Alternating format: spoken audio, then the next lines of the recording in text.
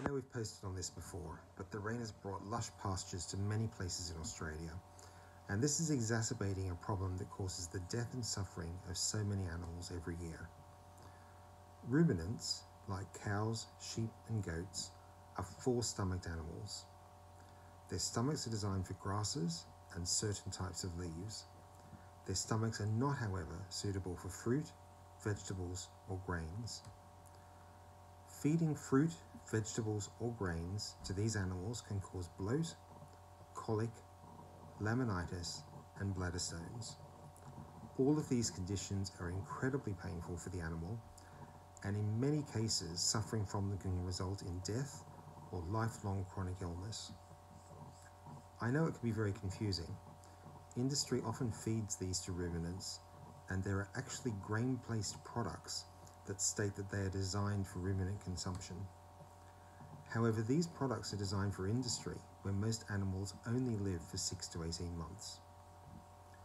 For those who will live a longer life, it is very important that their diet consists of grasses, or in the case of goats, leaves and bark as well.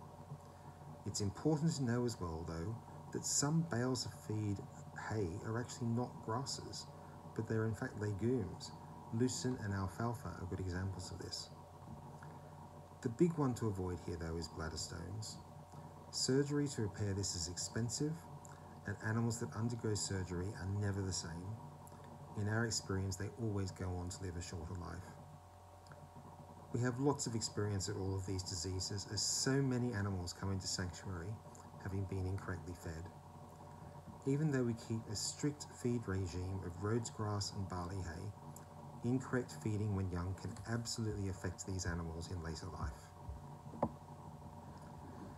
Now, we do feed some grain and vegetables to elderly and chronically ill animals because we have no option. If you must feed vegetables to a compromised animal, feed carrots or cabbage only. We only do this when we absolutely have to, and it's never an easy decision.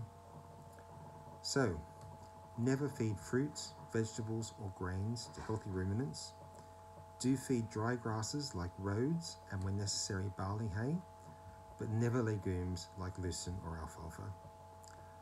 I hope this helps you to give your animals a long, healthy life, the one that they deserve.